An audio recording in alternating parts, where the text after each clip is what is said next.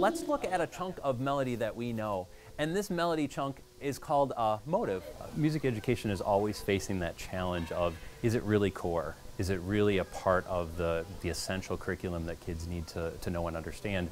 And the music education that we're moving to, back and forth, it's slow for decision makers to really see the difference. And when they oftentimes make decisions about what's essential and what's not, they're looking at things that they remember from their childhood rather than necessarily the best practices that are involved in education today. Oh, so a quarter and a quarter together are going to give me a half a cup. Any subject area that doesn't fit conveniently in a bubble sheet or onto a bubble sheet is one that we can't quite get our understandings around as to why it might be essential or important.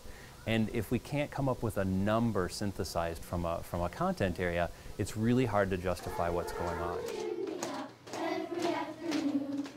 That the idea of going further and further for those objectives means that the content areas that might not be measured or might not fit so well are easily dismissed.